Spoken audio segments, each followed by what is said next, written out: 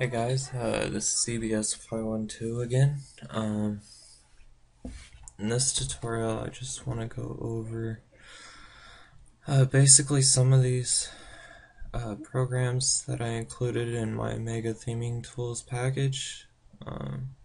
If you don't have it, you better get it. It's in the CM 10.1 MegaTheme thread of XDA. Basically, the first one that I'll go over is 7-zip. And since I already have it installed, basically, you're just going to want to install this. And, well, I actually had an issue with this one, and I did a Google search to fix it, but I think the one that worked for me was the X64, because that is the one that my system is, but I had a problem with the right-click context menu not popping up, so I had to uninstall the x86 and then install the x64, and it seemed to be working just fine. See the context menu right there? It makes it a breeze for editing things. I guess the next thing, this right here, this ADT bundle right here, this is Android SDK, and you got the SDK manager right there, and that basically just gives you all your files for the Android platform. If you're having issues connecting like your phone to your computer via USB, I would suggest updating these files right here and also downloading the USB driver. Inside the SDK folder, you have 5 folders right here. 5 subfolders, and really, this, you don't really have to worry about this too much for theming, but for like debugging and stuff, you just have all these different programs and different stuff in there. Really, if you needed anything, it would be in here. The AAPT and the ADB is good for like if you're doing a logcat or something. You open your command prompt and type out the command for the ADB, like if you're having a force close issue or something, and that'll help you. It'll print out a log of everything that's going on, which is really helpful. You know, it helps fix errors and stuff.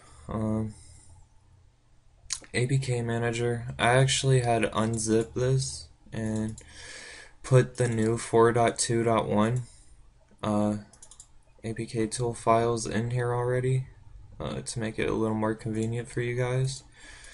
I had also included the APK tool by itself if you don't like APK Manager at all.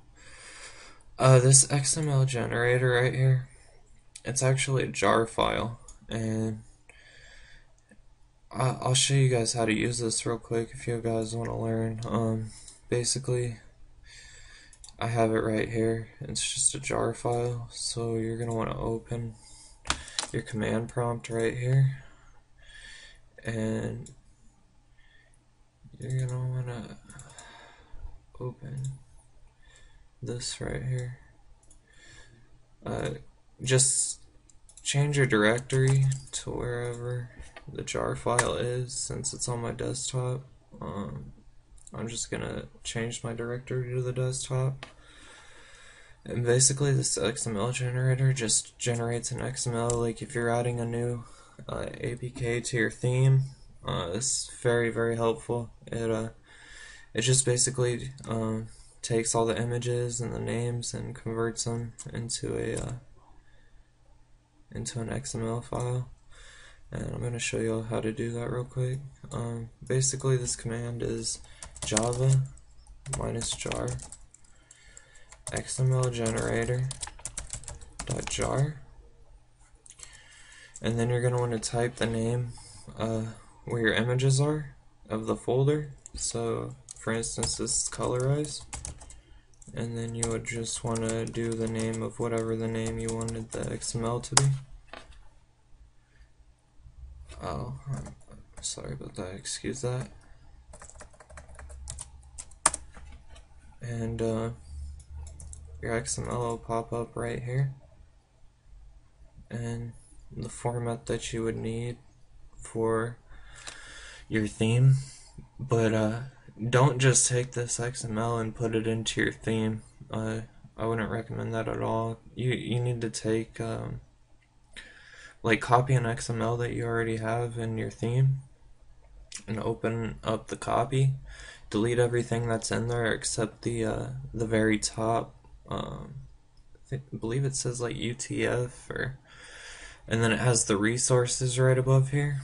And then you would just copy this into it. And that's pretty much the XML generator. What else is there? This photo resizer. That's the fast stone I showed you guys in the other tutorial. But basically, this program is freeware. It's got a lot of options. I personally, you can use this to rename images. Like, you got a batch rename right here. You've got advanced options right here, and you can resize, rotate, crop, canvas, all this right here. It's really a nice freeware program. I really wouldn't know about it without DJ Dark Knight. I owe him a lot of credit for this. Also, the one that I was thinking of before I clicked on that one was this resizer tool right here. And basically what this resizer tool does is it opens, it creates subfolders of different densities. So basically, like these right here, I believe, let me check this real quick, but I think these are XHDPI. So what you would want to do is you just drag and drop all of those right there into the program, and it pops up these 4 subfolders right here with all the different densities that you need. And here's XHDPI and LDPI and XHDPI, and that's really a helpful tool. I don't think a lot of people know about that tool, so you guys should be lucky you have it. It'll save a lot of time for you guys also. Or you just really use whatever you feel comfortable using. The JDK is the Java SDK 7. I included both versions, depending on what platform you're running or your system specs. Just try to make it a little more convenient for you guys again. The GIMP, I included that also. That's freeware. This NPP right here, this is Notepad Plus, and that basically is how you edit XML files in Windows. I think there's a few other ones, but this one is definitely the most common, and it's really easy to use, like the Android manifest. This is on XML file. I might make a tutorial on how to edit an XML if you don't know already, but I'll do that in another video. That's yeah, I really think that's it. I might cover a lot of stuff in other videos, like take each one of these step by step and show you guys, but other than that, this should just be a good overview for you guys on know what to do with what I included in this package for you. Thanks for watching.